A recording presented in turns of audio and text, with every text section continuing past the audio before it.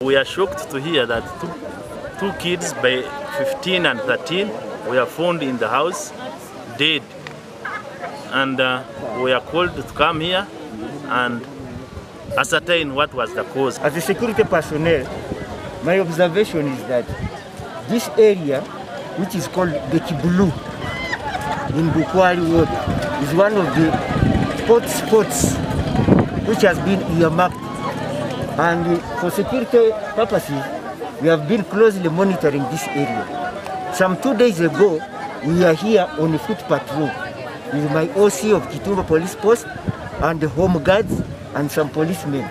But when we came here, we found this place was one of the most notorious areas.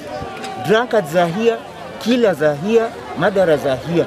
We have harassed them to an extent that some time back we arrested around 20 people whom we found loitering around at night. We took them and put them in cells.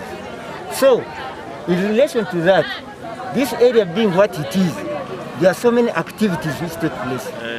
People, drunkards, hooliganism, people, thieves, rapists.